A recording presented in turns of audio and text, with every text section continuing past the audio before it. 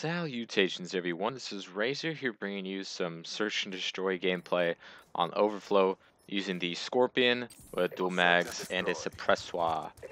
Ghost Flak Jacket, Scavenger, Engineer, Lackadoo, Black Hat C4, and some kill streaks I won't get because today I'm playing some search and destroy.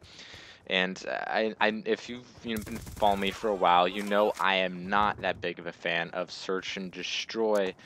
Not because of the game mode itself. I actually enjoy the game mode. I like the idea, and it's very intense. I haven't played much search in any of the CODs, but I've played it in every one. Um, and there's some really awesome intense moments. Clutching it, getting aces. Really, the most intense experiences you can have on COD is doing stuff like that. I guess you could compare it to like getting Moabs or nukes or getting that 100 kill game or that 25 kill streak or whatever. But there's always that anticipation of things to happen, and search there's always exciting things that are going to happen. But I gave Black Ops 2 Search and Destroy a chance because, I try to give it a fair shot in each COD. Modern Warfare 2 was pretty rush friendly. Black Ops was okay, but everyone camped with claymores and their silent FAMASs. So you had to counteract that. And in Modern Warfare 3, it was just total camp fest. The maps didn't help. And here in Black Ops 2, Search and Destroy just comes down to everyone using MSMCs and PDWs with bouncing betties and 2 shock charges apiece. That's just what Search is in this game. I don't play every day, but I know how people play Search, and I know how to stab people in the back or using assault shields.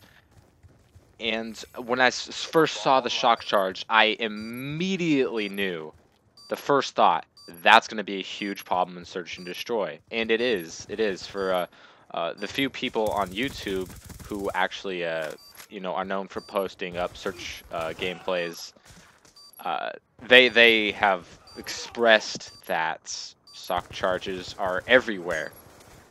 And that's really annoying because I like the idea of, the 2 bomb sites planting and the defusing. You only have 1 life. I like that aspect to it, but it's the players that screw it up.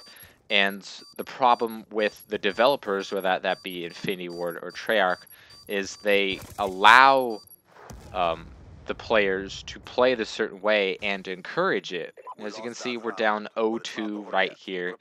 And this is not going to be a spectacular comeback, but it just goes to show how Search is played in this game. All the players camp with really strong weapons, and they use bouncing betties and shock charges, and they just play it the cheesiest way possible. And they're rewarded for it, and it's really easy for them to do in this game because of the couple strong guns in this game that completely outclass everything else. And the fact that the betties are OP, the shock charges are OP. You need to have Engineer in Search and Destroy to play effectively. And EMP grenades and Black Hats are definitely encouraged. Watch me get a nice little 3-piece right here in Search. Pretty awesome, pretty snazzy. So there's going to be 3 guys left, get the triple kill. You don't see that every day. And there's the 4th guy.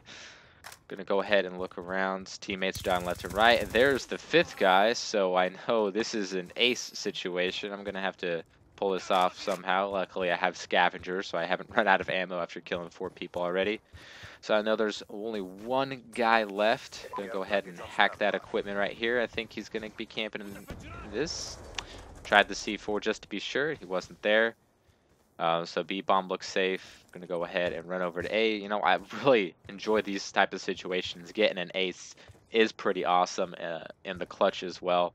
Let's go ahead and check the A-bomb over here. See?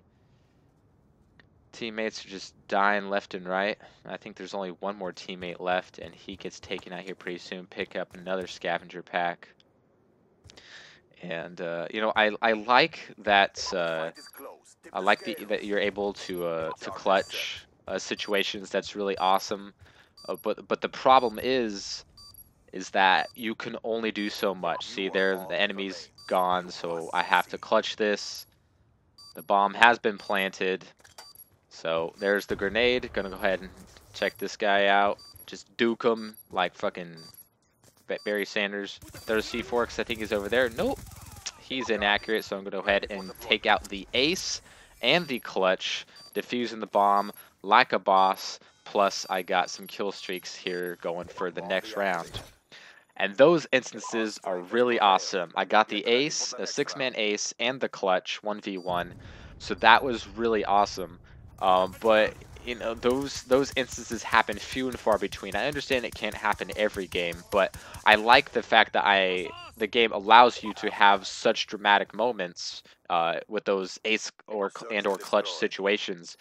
But the problem is, I only have one life. So I can only do as much as the enemy team allows me to do. If they're all camping it up, I'm not going to be able to kill all 6 of them. And my teammates are going to be about as useful as a dead camel, because if you don't know how bad people are at playing such a silly game as Call of Duty, go ahead and play Search and Destroy. You'll get shot in the back by someone with an MSMC, and then you'll be forced to watch your random-ass teammates' perspective as they make stupid decision after stupid decision. It's just so frustrating that they are so dumb and yet they lived longer than you. So now we're down 1-3, but I got a few kill streaks to use here. And I have a good game going. The problem is my teammates suck, and the enemy team is camping it up and using, you know, the same guns. And you know that is okay because you know we see that in so many other game modes. I'm gonna go ahead and pop up my sentry gun of destruction right here, and get a couple kills with that. Get shock charge. That's alright. You know, I'm so used to playing terrible. Having terrible players on my team and playing campy ass noobs who are head glitching, who I distract to the Guardian and then put a few shots in and take them out with a C4. I'm used to that in any other game mode, so that doesn't make Search different.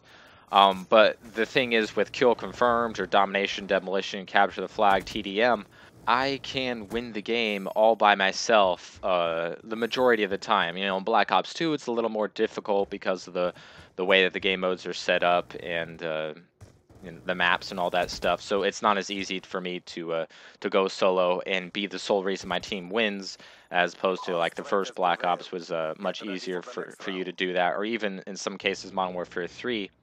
And each game mode is a little different. It's kind of harder to win a Capture the Flag game all by yourself than, say, winning a domination game all by yourself if you get your kill streaks up. But the thing is, in Search and Destroy, while you still can be the main reason that your team wins, most of the time, like almost 100% of the time, I'm going to die at least once, you know, throughout the game. You know, I'm not going to be going 14-0.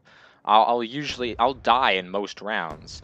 And the problem is, I only got that one life. And while that's really cool, it's one of the good things about Search is that each life is much more important and more valuable because you only got the one. At the same time, I can't respawn and make up for my teammates' mistakes because, you know, once you're dead, you're dead. And I realize my playstyle is not the best for Search and Destroy. I don't like slow-paced, you know, snail, lazy-ass games with all these Bettys and shock charges. I like being aggressive, and I like getting up in my enemy's face, jumping up in windows and taking people out. But the problem with Search is you're so incentivized to camp that almost everybody does it, and that makes for you know, bad games. So it's not as easy for someone to win a game all by themselves in Search because you only got that one life to part with, and once it's gone, it's gone.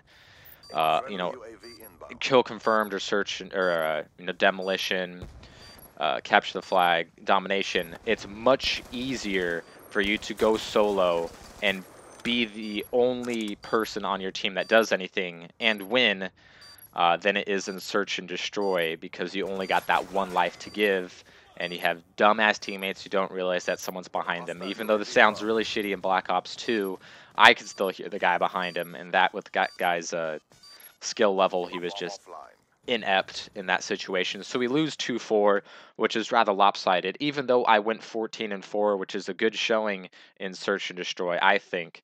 At the same time, being one person and aggressive at the same time, there's you can't have as big of an impact in a Search and Destroy game as you would in most other game types. So that's a shame, just because of the way that people play the game, as well as the tools that the developers gave them to become huge tools.